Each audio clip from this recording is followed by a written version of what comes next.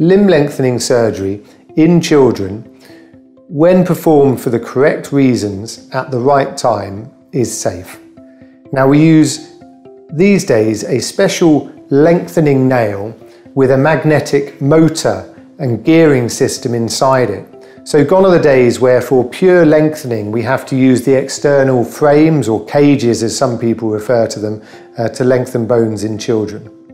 So we place a metal nail in the inside of the bone, which is the same as this metal nail we use for trauma operations on a weekly basis.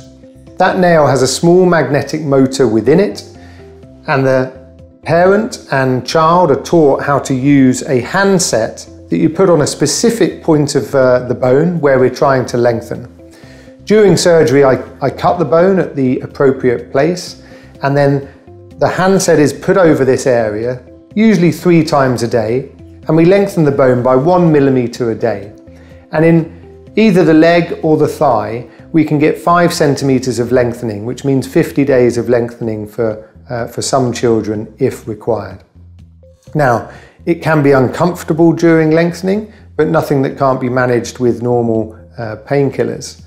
The usual risks of surgery are there, which are very low in children, and actually I've not seen them, but things like infection can always happen with surgery, and we'd be able to treat that with antibiotics. You can certainly get stiffness in the joints when we're lengthening bone, because if you imagine just lengthening the bone, the muscles and tissues get stretched along with that. But with regular follow-up and appropriate physio, we can prevent those complications occurring also. If the pain or the stiffness got too much, we can slow down the lengthening, which is the great thing about the type of nail we use. We can slow down the lengthening and then speed it up again to achieve what we're trying to achieve.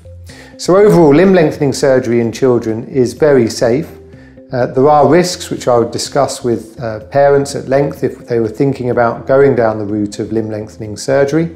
But because children's bones heal so well, they tend to be more supple and they suffer less stiffness than adults do. We don't tend to see the same complication rate in children who undergo limb lengthening surgery.